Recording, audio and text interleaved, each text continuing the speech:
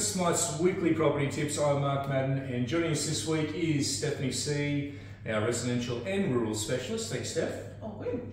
Here today, wanted to talk about pest and building inspections. First and foremost, what is it? So quickly. So, pest and building inspections, basically it's just a check over of the property. It's basically a health check of the property, I guess, on its bones and structure. Yep. Conducted usually by one of our licensed professionals around town. They go through, they double check for termites, any obvious pest inspection or problems with that. Yep. Structural integrity of the property, making sure there's no major cracking, no major movement, leaks, yep. Problems with showers, anything like that. Yep. Perfect. And before I go any further, I will put a group of companies below.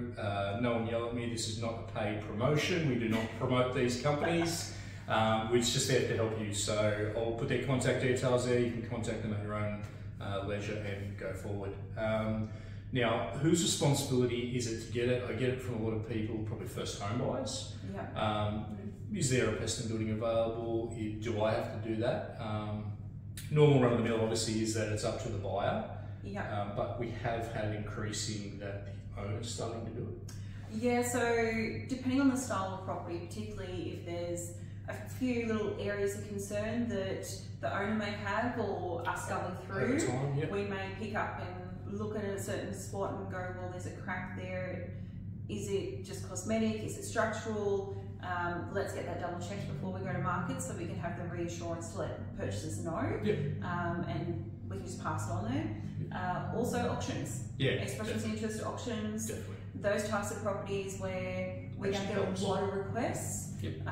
A lot of people want the report, so rather than having everyone lining up to go through and do it, it's easy to send it out. Yeah, it's a good idea actually, really good idea, especially if you're doing an auction, or if it's an older property, or if you purchased it and you knew, a crack down the side of the house. It's like an insurance, I guess, that you know what's wrong with it. So. I always say for a small amount of money and making sure you don't have that risk. Exactly right, and contact the companies for their different prices. There are some different prices depending on how far they travel. Not paid promotion. Thirdly, what happens if there is an issue? Now, we're not talking, a pest and building is going to show up everything, even small things, even on a new house, but we're talking major issues. What's a major issue? I guess it's a leaking shower, termites, major cracking, I guess it's structural. Yeah. Piers not touching. Yeah, exactly right. So I guess in that situation, there's a few options. Yep. What would you suggest? So generally, if there's a major problem, yep. We need to know as soon as possible. Really, it's more important for us to know straight away, yep. so that we can work out the best course of action depending on how it is. Yep. I guess one of the first things that we try and do is obviously discuss it with the vendor, discuss it with the purchaser, look at getting potential quotes for the item to get prepared, yep. depending on what it is. If it is something that is extremely significant, that does almost to a point question the integrity of the property, it may be a case that we just have to basically stop the sale and pause it, or just take some time to look at the best options for that. If it's something that's major but can be repaired quite simply, then obviously if we can I guess rectify that within reason. Yep. It might be something that the vendor's happy to do, sometimes it's something the purchaser's happy to do, sometimes we can split it straight down the middle. It just depends on what it is. And yeah, exactly right. So basically you have three options, I guess, if there's a major issue. One, we could see if the owner wants to fix it. Yep. Two, you might want to renegotiate, whether that's splitting it down the middle, taking some money off the agreed price that you've done.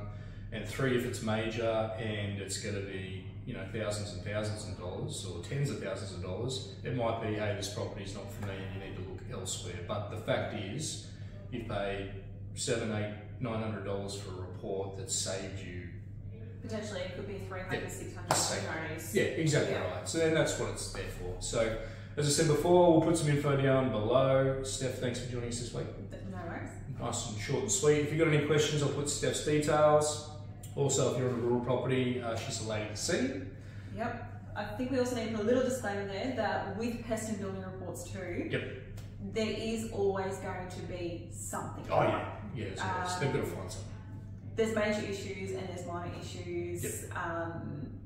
It could be a loose tile on the roof. Yep. It could be guttering that's got a minor leak or a little bit of bubbling happening that could just need a little bit of touch up. Crack tile. Brand new homes to 100-year-old homes, there's always going to be something. So. Yeah, no, for sure. And also, obviously, you can call the inspector as well, which we forgot to mention. So they're very good to talk to. A number of them are like, you know, on paper it looks worse probably than talking to someone. So they'll have their number there. You can say, hey, I've highlighted, you know, section 3, which is a roof tile. How bad was it? So really good little tip. Thanks for closing out on that. That's right. Thanks, Steph, again. We'll see you next week. Put some information below. Steph's details will be there as well if you've got questions. But thanks again for tuning in, and we'll see you next week for the next weekly tip.